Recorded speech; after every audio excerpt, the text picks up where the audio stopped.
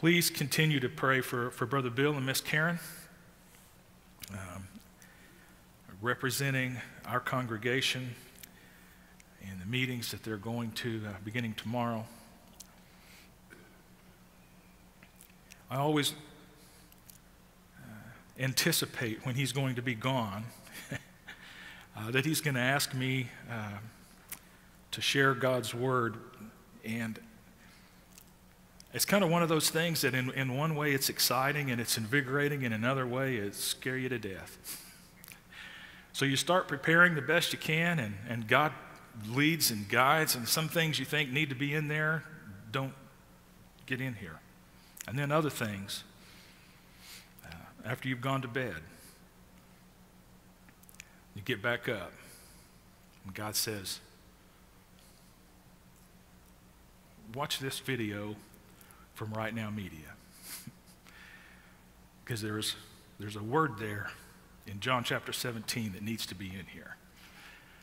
And so I'm grateful for the Lord's leadership and his using the stumbling words of man and what many would say the foolishness of preaching to accomplish his will. We're going to be taking a look in Ephesians chapter 4, beginning at verse 1. I usually try to be composed when I get up here, and Josh picking those songs out took me to the cross. That's a good thing. We'll take a look at unity in God's church in this passage in Ephesians. This graphic right here may not represent a whole lot to you. If you live with a quilter or you've been in the home of a quilter, that's something that you've seen before, that pattern. It's called a double wedding ring, and the only reason I know that is because I live with a quilter. My mom made a quilt for us with this particular pattern, so we have this on our bed periodically. The interesting thing about it, when I got to thinking about it, is you really can't tell where one circle ends and one begins because it's all interconnected. And you really can't tell whether it's circles for sure or kind of plus signs that are in a different shape. But that's what unity is supposed to be. You can't tell individuals from other individuals, although all of us, as we've been looking, Brother Bill has been teaching that we all have individual gifts, but this idea of unity, there is one, and we're going to see 7 different ones in this passage as we look through this. Another thing that kind of struck me in studying this passage, have you ever been waiting for a gift, maybe a birthday or Christmas, maybe when you were growing up? I couldn't wait one year to get a tape recorder. I don't know what in the world there was about a tape recorder, but if you're old as I am, it was new. We didn't have, a memo you could record on your phone. But have you ever been in that situation where you couldn't wait to get this gift? It was important, whatever it was, a wagon or a bike or a BB gun or I don't know. Those were just some of the things growing up that I thought were cool. My dad taking us out and showing us how to shoot a .22 rifle that we couldn't hold up, so we had to lay down the back of the pickup because we couldn't hold the gun up. Have you ever had those things that you just waited for? Well, we're going to find one of the things that we're going to look at in this passage is God has given his church a gift. And I don't know, I don't want to wrap humanity around God, but it's almost like God saying, you need this gift, and I desire to give this gift to you. Just as a parent would desire to give good gifts to their children, I desire to give this gift to you. That's another one of the things that we're going to look at in this passage this morning. If you will stand out of honor for God's word as we read this. I'm just going to begin with the first 6 verses. And there, we've got it up on the screen. I, therefore, a prisoner for the Lord, urge you to walk in a manner worthy of the calling to which you have been called, with all humility and gentleness, with patience, bearing with one another in love, eager to maintain the unity of the Spirit in the bond of peace. There is one body and one Spirit, just as you were called to the one hope that belongs to your call. One Lord, one faith, one baptism, one God and Father over all, who is over all and through all and in all. Let's pray. Father, as we come again into your presence here collectively, we pray that as we look into your word, that your Spirit would teach us. We can't understand it any other way.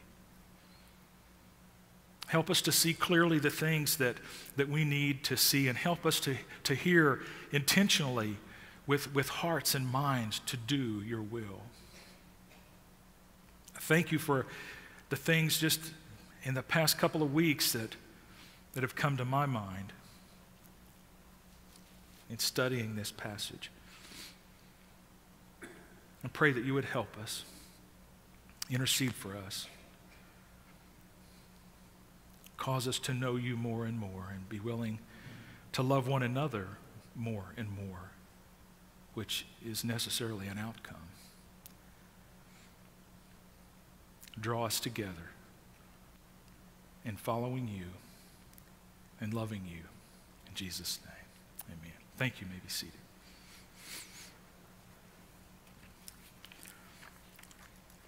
We're going to take a look at this passage, verses 1 through 16 total. And I want to kind of take a look at these in 5 different headings.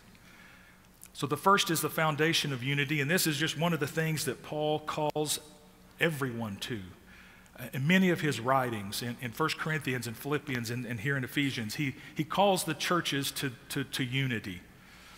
And then an exhortation for unity that we just read in verses 1 through 3, and also there's elements of those unities, and then the gifts for unity, and then we'll end with the results. What happens when all of these things are combined together? What does it produce? What's its result? What comes to mind when you think of the word foundation in this first point, the foundation of unity? The dictionary defines foundation as a basis upon which something stands or is supported. It's a basis that something stands or is supported. We think about a foundation of a home.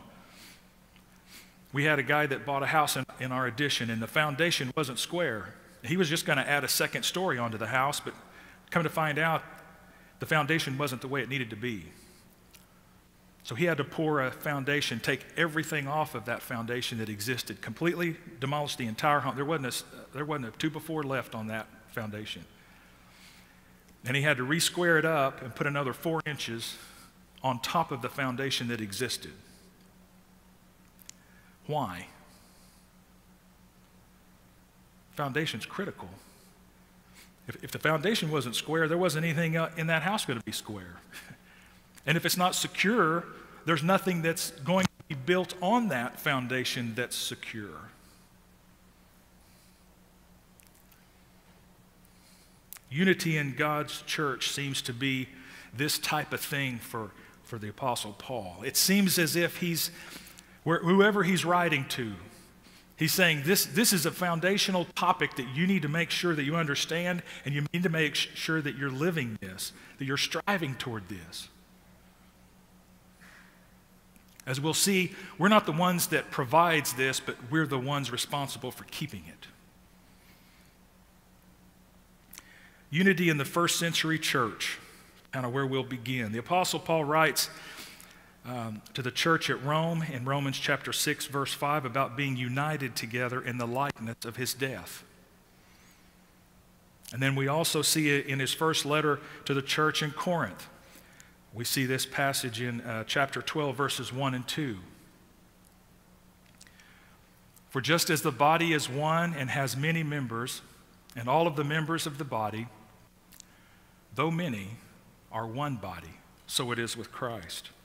And he also writes to the church at Philippi in chapter 2, verses 1 through 3. So if there is any encouragement in Christ, any comfort from love, any participation in the Spirit, any affection and sympathy, complete my joy by being of the same mind, having the same love, being in full accord and of one mind.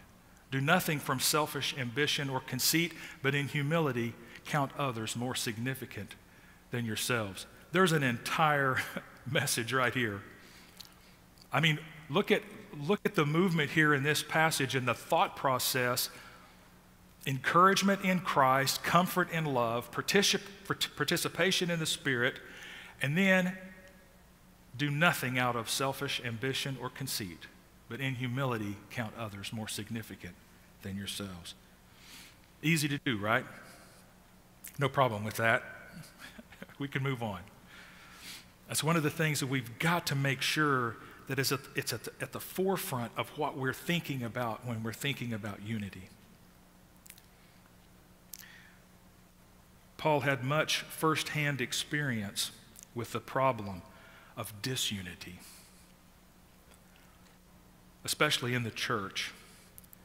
Most of the first 3 chapters of 1 Corinthians, as we've been studying recently, deals with factions and discord within the Corinthian church. Paul knew the harm such infighting could cause, and he expressed this in 1 Corinthians chapter 3, verses 1 through 3. He said, "But I, brothers, could not address you as spiritual people, but as people of the flesh, as infants in Christ. I fed you with milk, not solid food, for you were not ready for it. And even now you are not yet ready, for you are still of the flesh. For while there is jealousy and strife among you, are you not of the flesh and behaving only in a human way?" You hear how he contrasts the things that we have just looked at with unity and how he contrasts of where this church at Corinth was. What was happening within that body and how it looked to him. This is how he saw disunity. It's logical that he would exhort believers at Ephesus and everywhere to maintain unity. As we've seen here in our text today, he says, "Be eager to maintain the unity of spirit in the bond of peace." With this being a foundational topic, the thing that kind of made me think through is, well, how is it foundational for us? If it was foundational, as we've just read in the first century church, how is this foundational for us? And one of the things that I was brought back to is this unity and foundation in the context of our lives here at Bethel. And one of the things that I thought of was our covenant that we read every month. Brother Bill has been committed in leading us to set some things foundationally in our congregation. Years ago, when we looked at our bylaws, it had listed of over a dozen different groups in the church and what their functions were. And that was just about the beginning and end of our bylaws. Nothing wrong with that necessarily being in bylaws, but there's much, much more that needs to be discussed if you're talking about the foundation of an organization, especially the foundation of a church of Jesus Christ. There should be more there.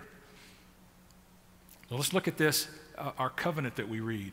Listen for unity here, okay? "Since by divine grace we have been brought to repent and believe in the Lord Jesus Christ and commit ourselves to Him." Do you hear unity? "And upon our profession of faith, having been baptized in the name of the Father and of the Son and the Holy Spirit, relying on His gracious aid, we do now solemnly and joyfully renew our covenant with each other. You hear unity? In baptism, in belief, in repentance, in faith. And then, first thing, what is the first thing that we're going to commit ourselves to do as we repent, as we believe, as we work together and pray for the unity of the Spirit and the bond of peace? Also in our bylaws, deacons are to be zealous to guard the unity of spirit within the church in the bonds of love and peace. Discipline of members. The study of the New Testament reveals clearly that church discipline was an integral part of the local church life. It serves to maintain unity, purity, and faithfulness in the early church. Having leadership that we have here at the helm that very generously comes in and waits for at least a year and then just begins asking questions. What about our Constitution and bylaws? Well, I didn't know there were two such things and why they were different.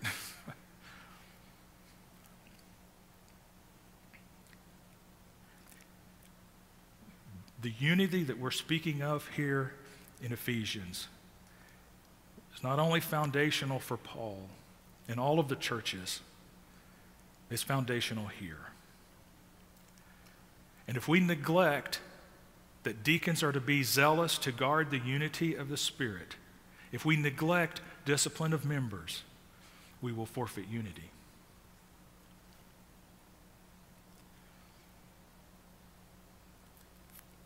In the letter to the church at Ephesus, Paul, having explained the unity of Jewish and Gentile believers, and having prayed for that unity through mutual experience in Christ's love, Paul now showed how they were to walk in unity.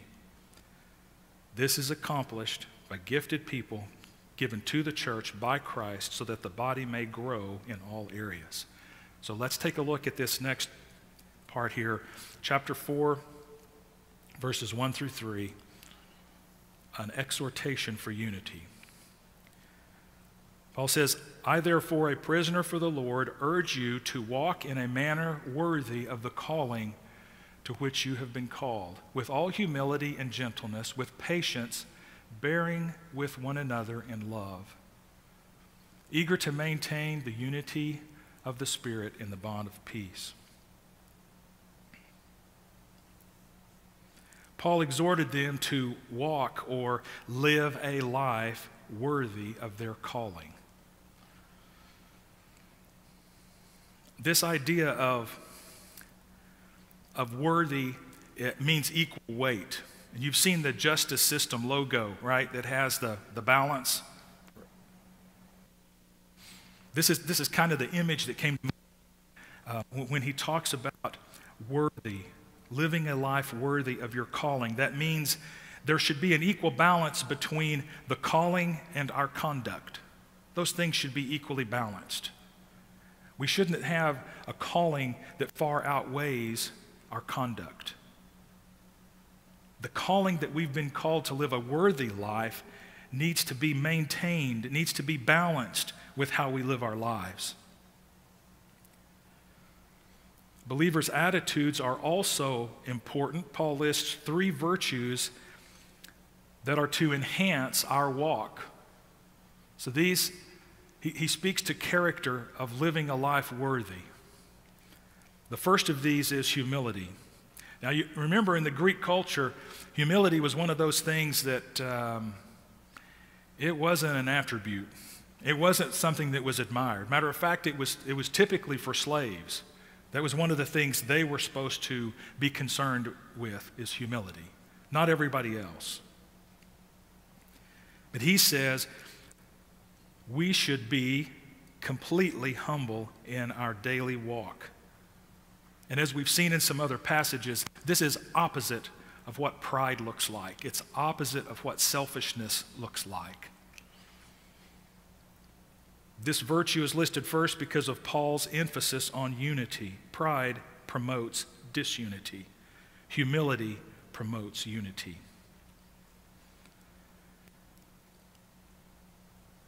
And he also encouraged them to counteract their pride, which was also to enable obedience to and dependence on God. The second one here, gentle or meek. This is the opposite of self-assertion, rudeness, harshness. One who is controlled by God may be angry, but at the right time and never with the wrong motive or at the wrong time. We see Moses known as one of the meekest men, yet he got angry when Israel sinned against God. Christ was meek and humble in heart, yet he became angry at how the Jews were using the temple. So this idea of gentleness or meekness doesn't necessarily mean that we're devoid of anger, but it's anger for the things that make God angry. It's not anger for the things that make me angry. And then third, believers should exhibit patience. Patience is the spirit which never gives up, for it endures to the end, even the end of times. It is self-restraint which does not hastily retaliate a wrong. Attitudes of humility and gentleness and patience foster unity. So having stated these three virtues, Paul then states the manner in which they are to be carried out in one's conduct.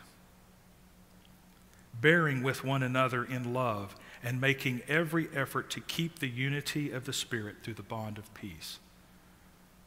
The character attributes that he's outlined for us of humility and gentleness and patience now kind of bring forth conduct, and this is what that conduct looks like. Bearing with one another in love, making every effort to keep the unity of the Spirit through the bond of peace. To me, it seems like every time when we look at Scripture, and especially in my life, if there's a difficulty in my life, someplace where my life's not aligning with God's Word, I see it here in conduct. But that's not the real issue. The real issue is my heart. The real issue are these things that Paul just outlined about humility and gentleness and patience. If I don't have those attitudes in me, it's impossible for my conduct to look like this. So I may see this, and matter of fact, I think a lot of times God puts us in situations to where we see our own hearts. We see our conduct which reflects our own heart. So here's this conduct. Here's what it looks like when believers are aligned with God, unified with Him and with one another. We will bear with one another in love. If you have parents, if you have children, if you have a spouse, if you have siblings, you will have an opportunity to bear with someone. Now, this bear does not mean I'm going to clench my jaw and I'm going to get through it one way or another.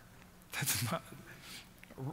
How do we know that? Well, the attitude of my heart isn't humility, gentleness, and patience with that conduct, right? Christians are not to make unity, but keep unity. Why can't we make unity?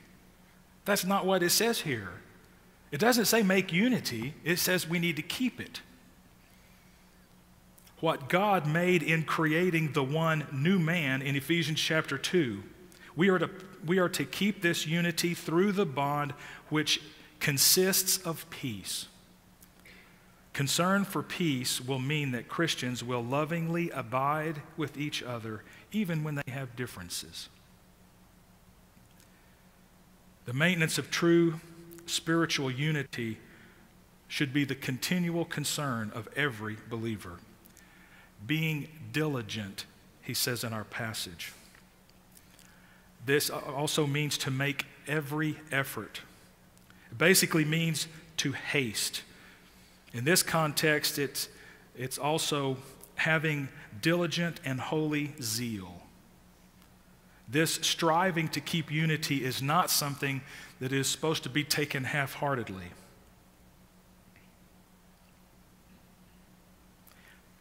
Pursued casually. And you can tell in the covenant that we read and in our guiding documents that it's serious. It should be serious for the deacons, and it should be serious for every other member. The unity Paul speaks of is not man-made. It is not created by a church. It is not the work of a denomination or any type of a movement. He's referring to inner unity that binds all true believers. Have you ever been somewhere out away from here, or maybe just meet someone that you don't know, and you just kind of begin a conversation, and there's just something there, and you kind of wonder, I wonder if they're a believer. So you kind of continue talking to them, asking a few questions, and you say, hey, you religious? Do you believe in God? Do you maybe attend a church or anywhere? Are you aligned with any kind of denomination? And you hear their story. And I found this out with a guy at work. And he asked me, this conversation was just really beginning, and he said, well, how would you describe your religious belief? Well, probably kind of historic Southern Baptist. And he said, you mean historic like the 1689 Confession? And I was like, yeah. I mean, where did that come from? All of a sudden, never met this guy before, all of a sudden, there was unity. We knew of a common love. We knew of a common bond. We served a common Savior. Amazing. Still have good conversations on the phone.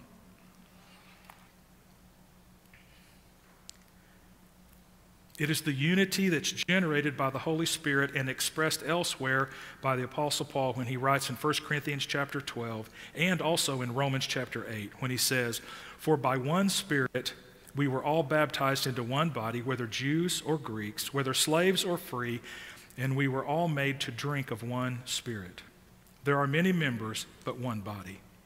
And that unity here that he's speaking of is held together by the bond of peace, which is a spiritual belt that surrounds and binds believers together.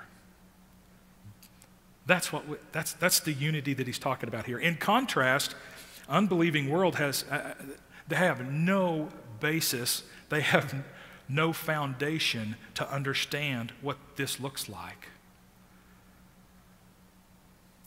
And when you first experience that and you walk into a congregation that like we just read, they're bound by this spiritual belt that surrounds and holds them together, it's an amazing thing to watch. Amazing. People coming together. Sending out a call that we've got a young child in the hospital, and people coming together. A pipe burst in somebody's house. And I finally had to tell people, we got enough people here, don't come. We have plenty of people here. Thank you. How much food did you guys get this past week? Ashley just went like this. We had an opportunity to bless and love this family just by bringing food. And they have plenty of food. When you walk into this situation and you see that I am thinking more of you than I'm thinking of myself, and you see that done throughout an entire group of people, it's glorious. It's unexplainable. Because why else would I consider you more important than me? You're not going to get that in our culture. Everything says I need to be looking out for number one. Well, I do. But it just so happens that that number one is not me. It's God.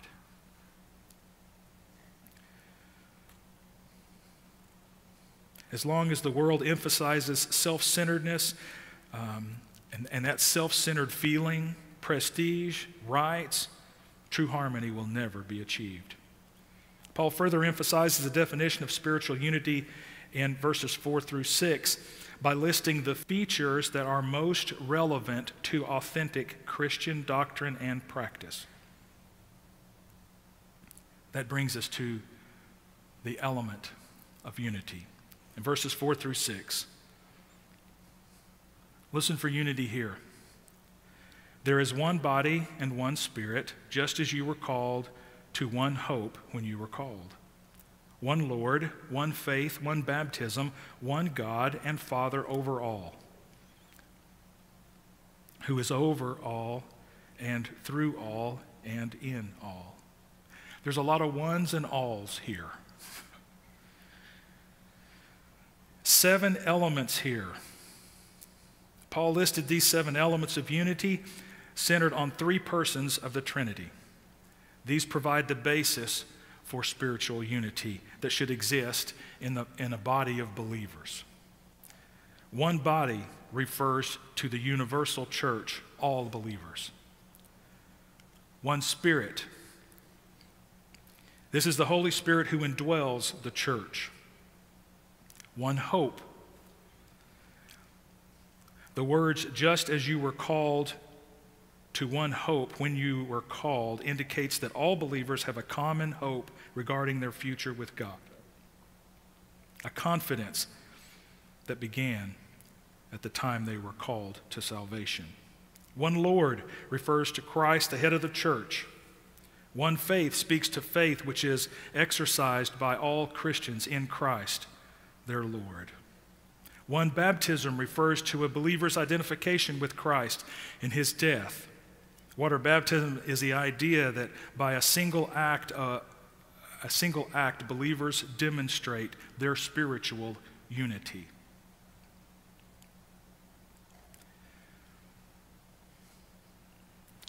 One other thing that in more recent days we've also seen just regarding this idea of baptism. In addition to baptizing in the name of the Father and the Son and the Holy Spirit, Brother Bill has also reminded us of why. And this speaks of unity. He says, we baptize you in the name of the Father. Why? Because you belong to His family and you're going to love one another as brothers and sisters. Do you hear unity in that? You can't stumble around it. In the name of the Son. Why? Because Jesus is now your King and you are to serve Him as He served you. How does that speak to unity? If all of us are committed in being focused on and serving one King, we all have to be on the same page. It'll happen. In the name of the Holy Spirit, because the Holy Spirit has now not only given you new life through regeneration, but is going to empower you to be His missionary to the world. Now you are commissioned to the Great Commission to make disciples who make disciples. Amazing. Back to our list of the elements, the 7 elements of unity. One God and Father of all, who is over all and through all and in all. This refers to God the Father and His relationship to all believers. He is over all. He is over all them as their sovereign. He lives through them and manifests Himself in them.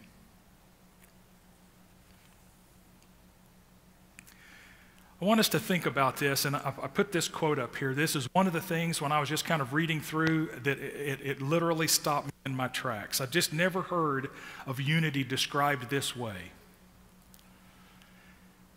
A.W. Tozer says, "Has it ever occurred to you that 100 pianos, all tuned to the same fork, are automatically tuned to each other?"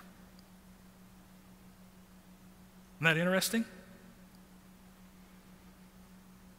They are of one accord by being tuned not to each other, but to another standard to which one must submit individually and bow. Isn't this great? I mean, it literally, I stopped. I can't create unity with me and you. That's not what we do. I don't compare myself to you. The biggest issue is that we are tuned to one standard. Those are the ones that we just looked at. That's the standard that we are all tuned to.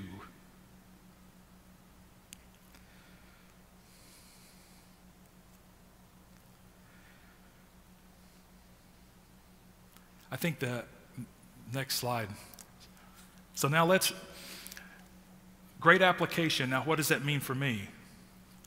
So 100 worshipers meet together, each one looking away to Christ, are in the heart nearer to each other than they could possibly be were they to become united, conscious, and turn their eyes away from God to strive for closer fellowship.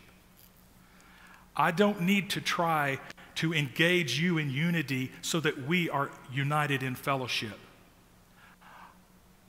We need to make sure that we meet together, each one looking to Christ. We're going to be nearer in heart with each other than we could ever be any other way. Brother Bill's referred several times to, in a marriage relationships, the triangle where man and woman are across the bottom and Christ is at top. If each man and each woman is working intently to become more and more like Christ, the absolute outcome must be that they're closer together. They will be more united than they could ever be had they been trying to get along with one another. By pursuing Christ, living in a way that honors Him in that relationship, they have to be closer together. Same way with worship. The next thing are the gifts of unity. After discussing the basis of unity, Paul now analyzed the means of preserving that unity by the blood, or by the body, that means of the various gifts. In verses 7 through 11, previously Paul discussed the unity of the entire church, and now he discusses the diversity within the church. Each believer is to function in Christ's body by God's enablement, proportionate to the gift bestowed on him. In the end of verse 8, Paul speaks of Christ giving gifts to Christians. The gifts to the church are gifted people. The subject "he" is emphatic that Christ himself gives the gifted people in verse 11 that he expands on further. In verse 11 it says, "It was he who gave some to be apostles, some to be prophets, some to be evangelists, and some to be pastors, teachers." These are the four gifts. God decided in his sovereign will that he was going to gift the church of the Lord Jesus Christ with some gifts.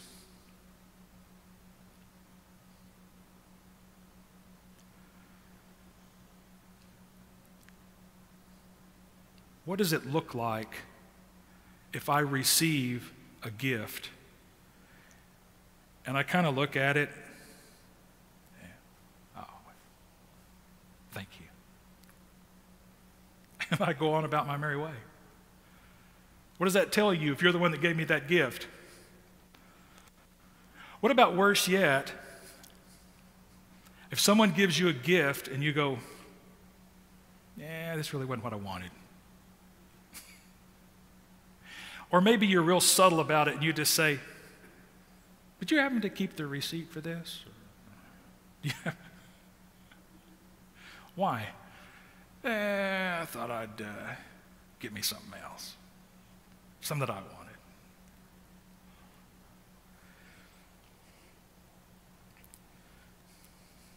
Apostles and prophets were already mentioned in chapter 2 and in chapter 3 as the foundational gifts. Apostle means one sent as an authoritative delegate. Prophets were given to the church to provide edification, exhortation, and comfort.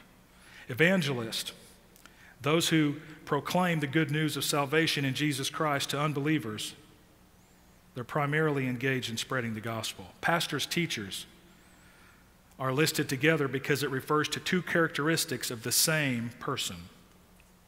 Pastor teacher is a person who is pastoring believers while at the same time instructing them in God's ways. These are teaching shepherds.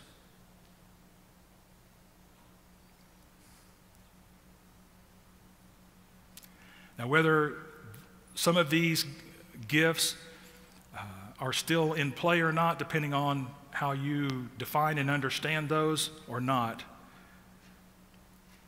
the point here, when we're speaking in this context of unity, God gave every congregation that's His a gift.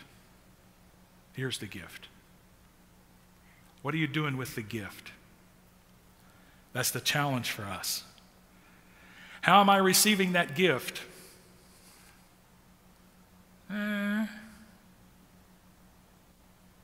Thank you, I guess.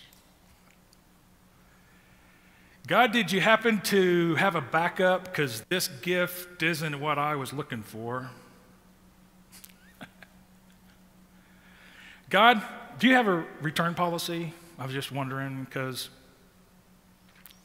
I don't think this one's working out. Have you ever looked at a pastor as a gift from God? I asked Brother Bill one time, I said, man, how do you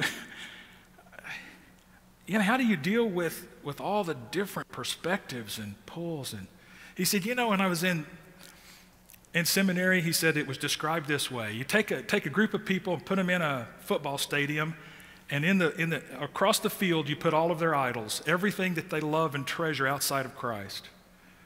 Blindfold the pastor, spin him around, have him start walking around. What's he going to do? Well, it's inevitable at some point he's going to start bumping into some of these idols and knocking them over. Well, what's the crowd going to do? Goodness, brother, thank you for pointing out that I'm not aligned with Christ in this matter, and I need to repent. Or,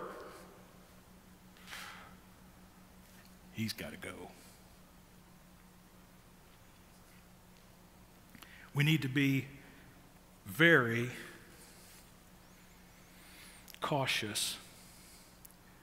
We need to be very intentional about what we're doing with the gifts that God has given the church.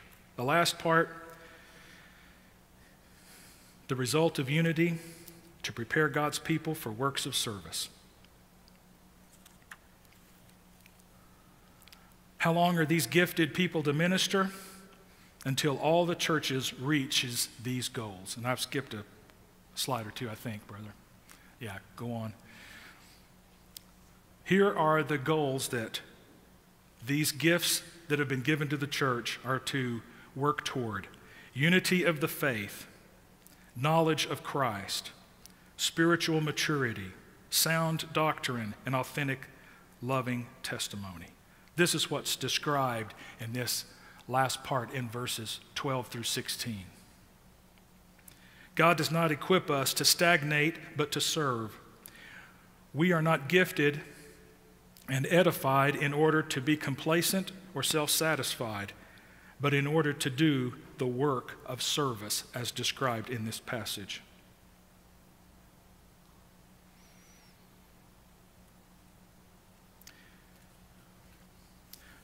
Let's look at John chapter 17.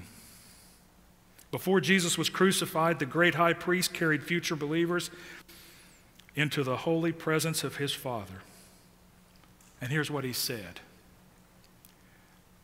I do not ask for these only, those that were with him, but also for those who will believe in me through their word. Who's that? Well, ultimately, that's me. That's you. What was his prayer for them? That they may all be one, just as you, Father, are in me and I in you, that they also may be in us. That was his prayer. In addition to Paul's thinking this is a foundational thing, and in addition to the gifts that he's given, in addition to these elements,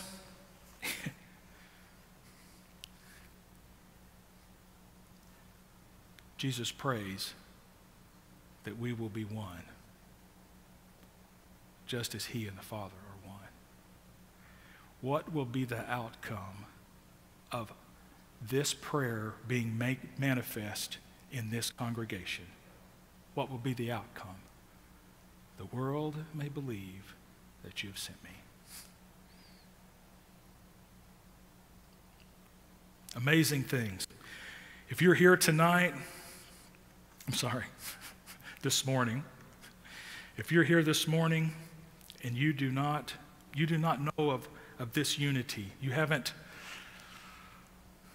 really understood a lot of this or understand how it could work, I'd love to introduce you to the Lamb of God who was slain for all who will believe. And you place your faith and trust in him. Be united with him. If you're here this morning and you have been united with God through Jesus Christ, carefully consider the results of unity that this passage declares. A unity of faith, a deep knowledge of Christ that comes from prayer and faithful obedience to God's word. Manifesting qualities of spiritual maturity, holding to sound doctrine, and reaching out to proclaim the gospel driven by authentic love for God and for others.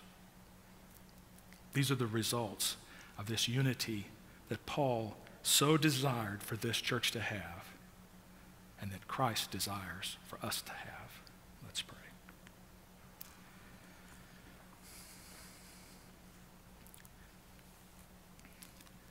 Father, as we think through this passage, we look at it and sometimes it just seems like I'm not sure how I can get there. And yet, that is a part of your plan. Us realizing that we can never attain unity with one another, that we can only have unity with you, and as an outcome of our unity with you, we will have unity with one another. Help us to carefully consider the attitudes and the characteristics that describe unity, and the outcome that we'll be mature, driven to be one with you. Father, work in our hearts and in our lives to call us to that. We pray in Jesus' name.